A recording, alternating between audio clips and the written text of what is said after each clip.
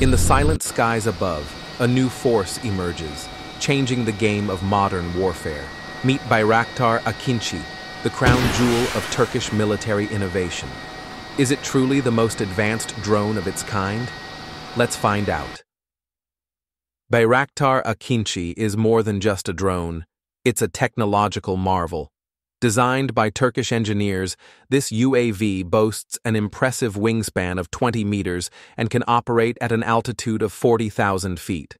With advanced sensors, AI-powered systems, and a payload capacity of 1,350 kilograms, it's a game-changer in aerial combat. When compared to its global counterparts like the MQ-9 Reaper and Winglung 2, Bayraktar Akinci shines in several key areas.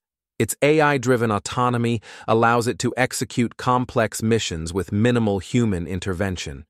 Unlike Winglung 2, Akinci's payload versatility enables it to carry both smart munitions and long-range missiles. While the MQ-9 Reaper has similar endurance, Akinci's cutting-edge radar system gives it a tactical edge. Bayraktar Akinci has already proven its worth in real-world scenarios.